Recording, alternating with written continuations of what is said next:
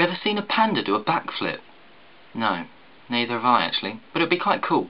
It might not be Easter, but these things are still damn yummy. Looks good. That is quite good. That was some very good stuff, but not as good as new stuff. Welcome to new stuff. 2 taserings this week, but both very different stories. An investigation has been launched of why a police officer tasered a teenager, although they were running onto a baseball pitch. The 17-year-old jumped the fence and then got tasered on the pitch for running round.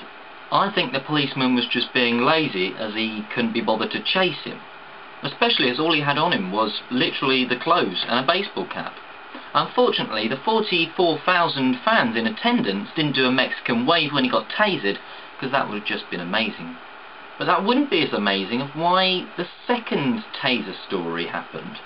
A 10-year-old girl was making a bit of a fuss, so the police were called in to sort out the disturbance. Now, when he arrived, the policeman said the girl was curling up on the floor screaming and shouting because she didn't want to have a bath. The mother was trying to make her bath, and the policeman suggested to the girl that it would be a good idea. In return, he got a nice kick in the balls. But don't worry, friendly policeman, you can taser her. Apparently. While it probably shouldn't be laughed at, it probably was quite funny to watch. And lastly, but not least, a 69-year-old woman from South Korea has finally passed her driving test. Woo! Miss Sa-son, pictured here, spent over 4 million won. Apparently that's around 3,500 grand. But she finally passed her license. How many times did it take her? 960. Third time lucky didn't work for her. But it does prove if you keep at something, eventually, and I mean eventually, that you can do it. That's enough from new stuff, on with the vlog. So, you like Obama. You have his poster on your wall. Then, you went out and bought a bobblehead of him. Then, you attached a bobblehead onto the poster, so you have a poster with a bobblehead. And you're wondering what next Obama thing to get.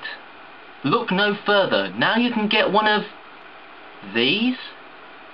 Yes, ladies out there, if you wanted Obama, like that, you can now have him. Like that. In 2 different colours. In democratic blue and presidential gold. They may look cheeky, but they're not supposed to go in that side. Now for word of the week.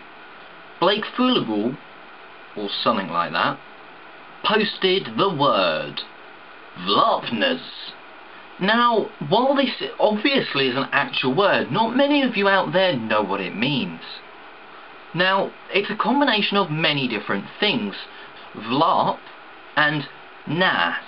Now, nas is just a way of sort of saying nah, sort of, you're just saying no quite a bit.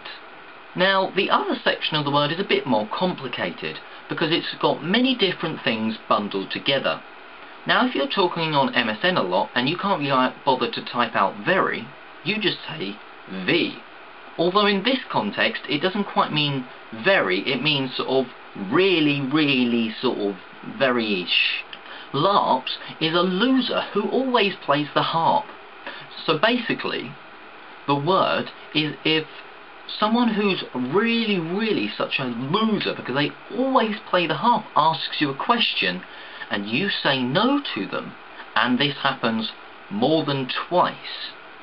Now, I stress this definition, it has to happen more than twice that this very big loser who only plays the harp and does nothing else with his life asks you a question. Only after 2 questions may you say Vlapnas.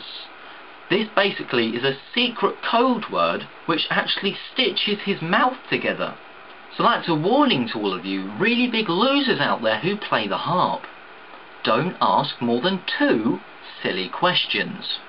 Please comment another word for next week in the comment section up there if you're in Australia. A quick question, I've tried to do something with the camera. Is it in better quality? Is my voice synced? I really hope it is. Fingers crossed. More fingers crossed. Arms crossed too. Hope you enjoyed this vlog. I've been Satisfaction. Thanks for watching. Peace.